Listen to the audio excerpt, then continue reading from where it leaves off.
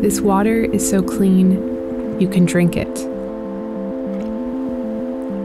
I've been drinking out of this river for probably 50 years. What does it taste like? Tastes like water. That's because the water here comes from one of the most protected places in the United States. You can't get here with a car. You can't use a boat with a motor. We couldn't even fly our drone past this point. These are the boundary waters of northern Minnesota's Superior National Forest. Thousands of pristine lakes like this one. Hundreds of thousands of people come to see it every year. You listen to the sounds of the rapids, you watch the eagle fly overhead, you paddle on still waters, be on your own. But there's one problem. The Boundary Waters is just outside one of the largest untapped sources of copper in the world.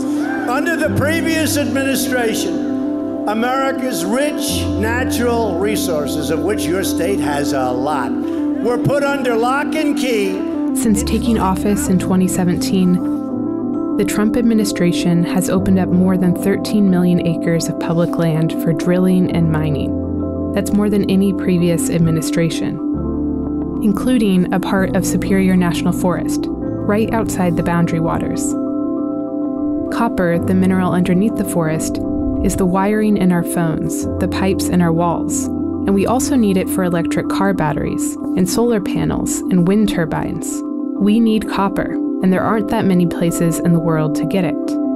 All this has renewed a really old and complicated question. When is it worth risking the life above ground for the riches underneath?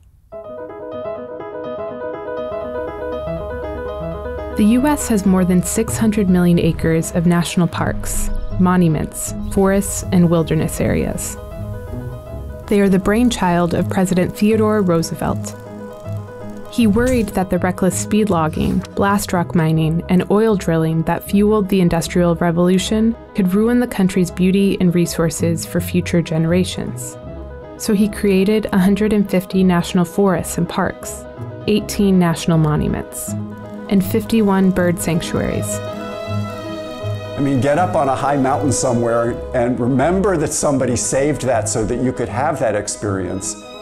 And that's a kind of remarkable legacy.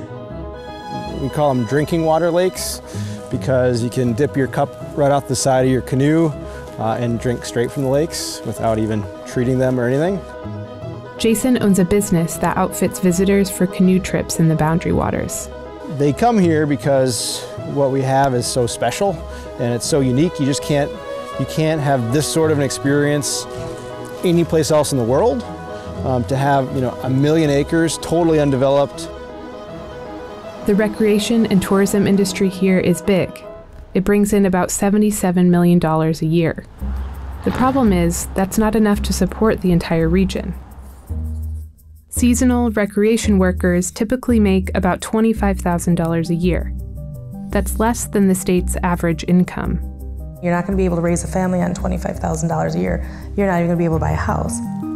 And this part of the state used to have a different core industry, iron mining. We've been mining up in this area for well over 100 years, and so it's a big significance. There are a lot of second, third, fourth generation miners that have always worked in the mine, or their family has worked in the mine. The company that plans to build the mine near the Boundary Waters, Twin Metals, has said they'll pay about $90,000 a year, which is well over the state's average income. But copper mining is also risky in ways that iron mining wasn't. For the last 2 years, the Twin Metals company has been collecting samples of the rock that they plan to mine near the Boundary Waters. This is a typical core sample. These little blocks that you're seeing in here really establish how deep we are below ground surface. Once we hit this 755 feet, this is where we start seeing the minerals. The copper is locked inside this shiny part here. To get it out, you have to crush up the rock to a powder-like consistency. Copper only makes up about 1% of the sample, which means 99% of it is waste. The crushed up rock is submerged in a solution that floats the copper to the top. It's eventually what becomes wires, pipes, and everything else. And the waste rock sinks. That's the risky part. It contains toxic elements like arsenic, lead, and mercury, which were previously trapped inside the rock. And usually, when mining companies produce toxic waste, they store it in giant pits like these. But those pits don't always hold up. It may be the worst environmental disaster in British Columbia's history. 3 million-gallon toxic stew of heavy metals poured downstream. Devastation as far as the eye can see. And the question that everyone here is just stunned by is how this could ever have been allowed to happen. And even when there isn't one of these huge, catastrophic spills, abandoned mines leak millions of gallons of waste into streams. These colors indicate heavy metal contamination that poisons aquatic life and taints drinking water. A lot of the economy that this region was based on was getting gold and silver out of these hills, and it left a legacy of pollution. The cleanup costs taxpayers millions of dollars long after mining companies take their profits and leave. Twin Metals plans to store the waste from its mine right here, next to a river that ultimately leads to the Boundary Waters. And instead of storing wastewater in a pit, their plan is to dry out the waste and store it in stacks like these. On its website, Twin Metals calls the dry stack method environmentally friendly. But to support that, they point to another dry stack mine in Alaska, where the verdict isn't actually that clear. The Alaska Mining Company's own data show that lead-contaminated dust is blowing off the dry stacks, and they've acknowledged that it could be getting into the water. And in aquatic life near the mine, scientists found elevated levels of arsenic, lead, and mercury.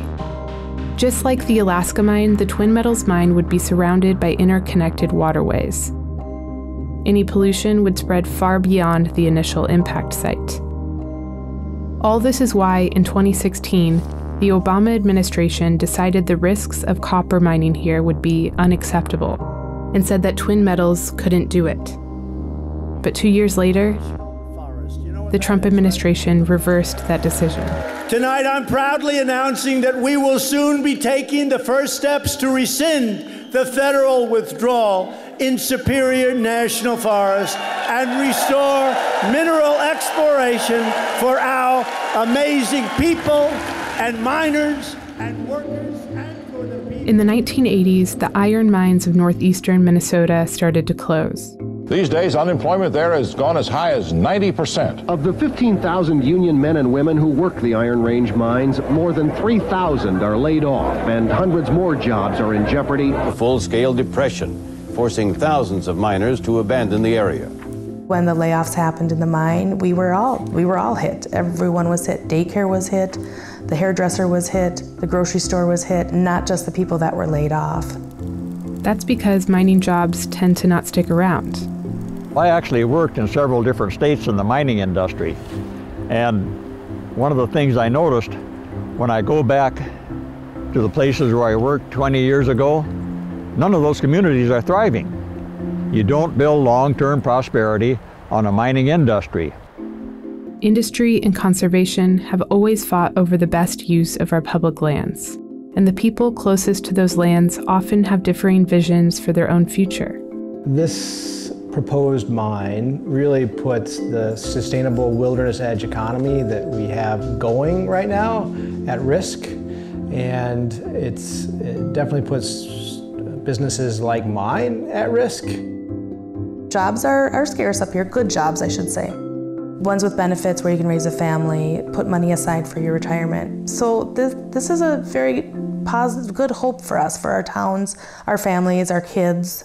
In a speech in 1908, Teddy Roosevelt took stock of America's industrial progress. "We have become great in a material sense because of the lavish use of our resources," he said. "But the time has come to inquire seriously what will happen when our forests are gone, when the coal, the iron, the oil, and the gas are exhausted." More than 100 years later, many of the most impressive human inventions, including those that could ultimately eliminate the need for fossil fuels, still depend on resources like copper, resources that will run out someday. The question isn't really whether to let companies mine for copper near the Boundary Waters. It's whether the short-term gains are worth changing places like this forever.